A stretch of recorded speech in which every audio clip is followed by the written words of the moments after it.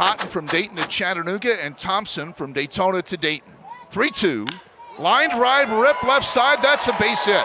Extra bases. Thompson can run well. Heads to second. Stops right there. He'll have a leadoff double.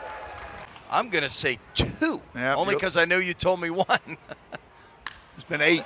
Here's a liner to left. That ball's going to be in for a hit. Extra bases and bring in the run. Rogers in to score. Into second and taking the turn, heading to third now. The slide, and he is safe at third.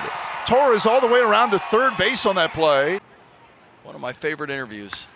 Fly ball left field. That's hit well. Going back is Austin Murr at the track. Leaps up, and that ball is gone.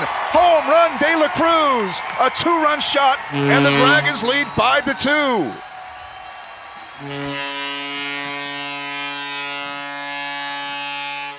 I thought a balloon was on it or something. It held up there so long. Mariner had a good first inning. McGarry drills one to right, way back, and that is long gone. Way out of here, McGarry, as he got all of that one. Home run. 6-4 Dragons, number 5 of the year for McGarry.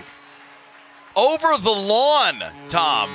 I think it hit the pavement over the lawn seats. You have to be cognizant of is the pitch clock is starting to kind of wear on some guys, and we have to make sure that they're recovering well because of the added pace to the game.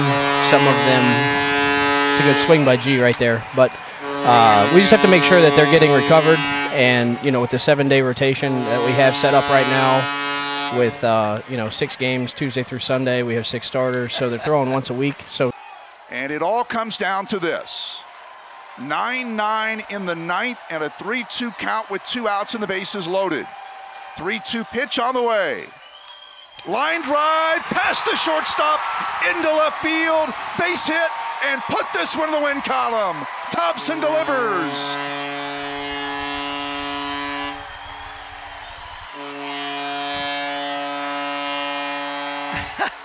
Tom, how about that celebration out there behind second base? Second day with the new ball club for Justice Thompson. He wins the game, a 3-run 9th inning for the Dayton Dragons.